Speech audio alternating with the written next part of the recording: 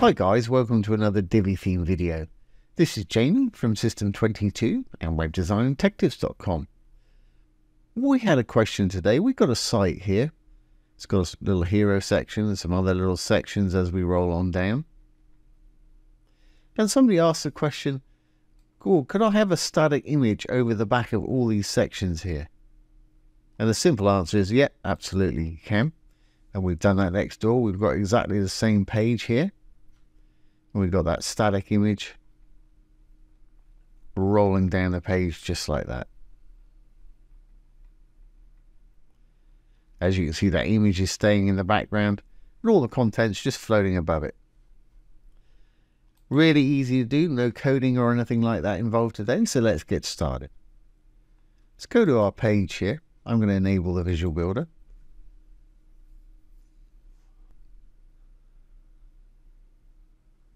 Just to show you what's going on, I'll show you the structure of this page. If I go down to my little purple button at the bottom, we'll go to wireframe mode at the back here. Takes us to the back end. So I've got a full width section, that's why it's purple at the top there, and I've got another section with various rows and columns in it. And as we continue going down, I've got more and more little sections there. And we want exactly the same image behind all of these sections here. So it looks as if everything's scrolling up over the top of it. So as you can see, we've got a lot of sections there. So let's flip back to desktop mode. What we need to do is take away the background for any sections that we want to have this static background in. And you can choose, you can leave some in there or you can take some out. It's entirely up to you. I'm going to go ahead and take them all out. So let's go up here to our full width section. I've got a feeling this image we're looking at resides in the full width module itself. If we look in the background here, yeah, there's no image there. So let's go into our little module here, dark tab for the module. Content, always find background under content. There's the background. There's the actual image itself. Let's just delete it and take it away. Gonna hit the trash can there.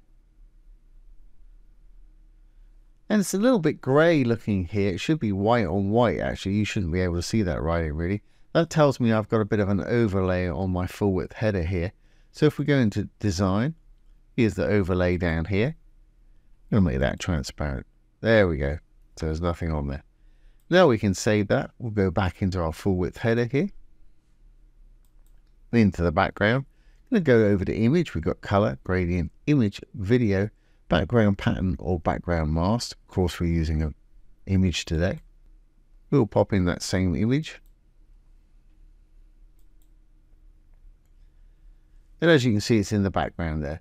But if we scroll up and down there, it's just going to disappear like a normal section. We want it to be static. So to do that, just under the image, you'll find use parallax effect. Make sure you're on the image. We're going to flip that one to on. Roll down just a little bit more. In fact, let's expand this so you can see it a little bit more. Just below, you'll find parallax method.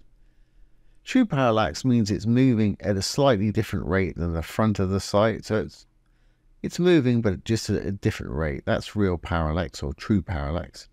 CSS parallax is also fixed background. So that image is now going to stay exactly where it is. And that's exactly what we want for this today. Great, well that's our first section. We need to basically rinse and repeat for all the sections that we want to take this image away from. Let's save this. Go down to our little next image here. Go to the section. We're always working with the section here, the blue tab or the purple tab if it's full width section. Background. Image. We'll add that same image if you want this effect. Again, I'm going to say use parallax effect. CSS parallax. And as you can see, it's merged with that section below.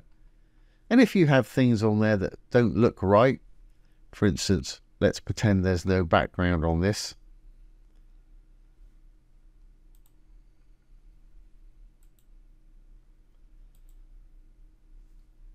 If you think, well, I can't read that writing properly, you can mix and match and you can put backgrounds on the elements on top. Of course, I could put that blue back there or whatever color. You can also do it to your rows as well if you want to affect things that way. Go into the row, the green tab for the row, put a bit of a background on there. I'll use a black. Just take the opacity down a bit to make it a little more subtle so you see some of the image behind. Just click on the black field, variegated slider right there. Take it down to however you want to highlight various things on your site. Of course, we want to put a bit more padding there. I'm going to leave that just as it is. Okay, well, that's 2 sections. We just got to keep going down, and like I say, you can leave some in there. If you wanted to leave that particular section in there, you could just leave it as is. But I think I'm going to put images in all of mine. So remember, it's the blue tab for the section, background, image,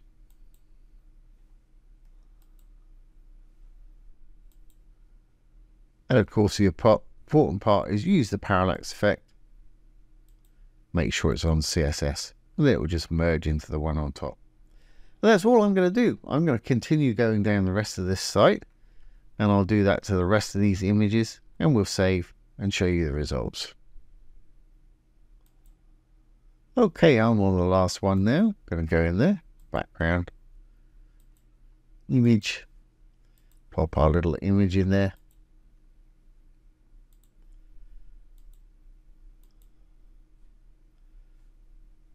And there we have it. That's our last one here. Just for fun. On the back end, you may see them disappear occasionally, but that's fine. They'll all be on there on the front end. Just for fun. Let's take this little section right here. I'm going to make it full width. Over to design, width, drag that up to 100%. Copy that, Control C. Drop down to max width, paste it in there, Control V, or just type it in there. That's great. I'm going to put a bit of padding either side. Spacing just down below. Padding left and right. I'm going to give it 5%. That'll work on all devices. Hit the chain, it'll do the other side. And top and bottom, give it 30 pixels. And we'll give it a background now, so it stands out a bit, but we'll make it opaque so we can see the image rolling behind it. So again, in content, down the background, just give it a color. Click on the color field. You can pull the opacity slider down, so you can see as much as or as little of the background there, just to shake things up a bit when we roll down the site. Okay, let's save this, make sure it's going to work on the front end. And exit the visual builder.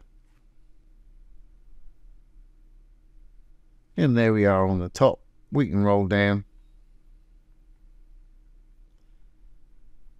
And that picture's staying static in the background there, which is what we want. There's our little dark section that we put in there.